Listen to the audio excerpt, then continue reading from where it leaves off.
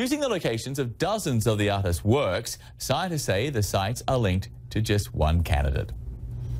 The film's the story of what happened when this guy tried to make a documentary about me, but he was actually a lot more interesting than I am. So now the film is kind of about him.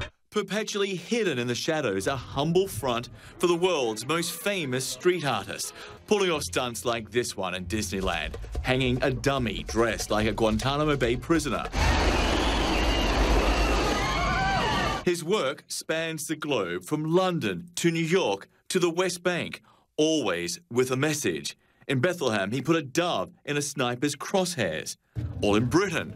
Welcome to Dismal Land. Again, mocking Disney, as well as Europe's response to the migrant crisis, as well as celebrity culture. In New York's meatpacking district, he loaded a truck full of stuffed animals squeaking for help.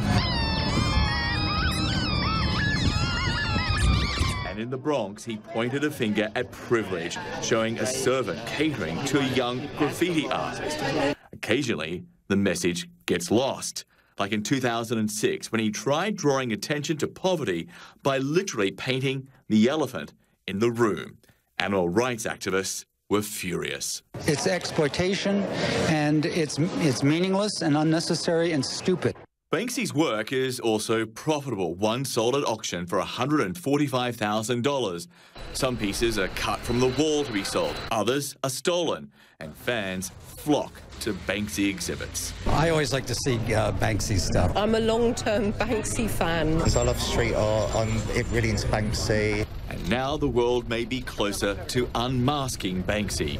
Researchers in London use a technique called geographic profiling to identify a so-called anchor point by mapping 140 of the artist's works. The evidence, they say, zeroes in on Robin Gunningham, who was first ID'd by the tabloid Daily Mail in 2008. The study concedes it's difficult to make conclusive statements about Banksy's identity. Plus, Banksy and the Gunningham family deny any connection. So, for now, the mystery continues.